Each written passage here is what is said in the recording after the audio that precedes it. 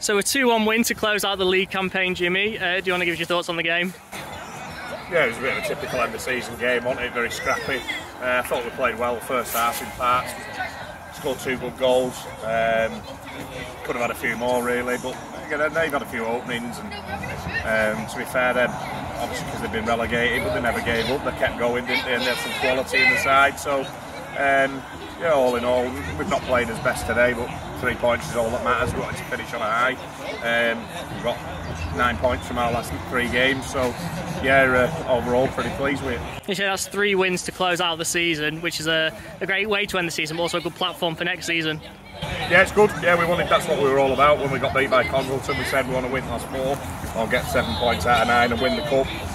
So it's really important about us keeping mentality and pushing on positively and try to build for next season. And look, there's people paying their hard-earned money to come and watch us.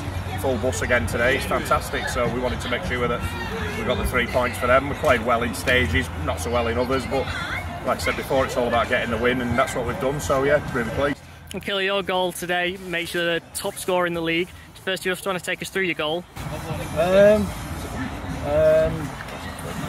Cross off window. I think I've scored a couple like that this season. To be honest, front pass and just glanced it on. It was just, to be honest, I should have scored a couple today. Is that one? One was chalked off offside, and I'm telling you, I must be about 3 yards on.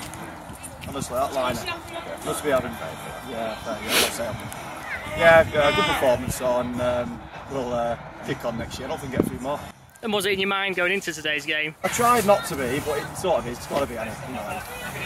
To be fair, I mean the other lad's got 33 as well, so 32 as well. So, well, quite good seasons, haven't we? So.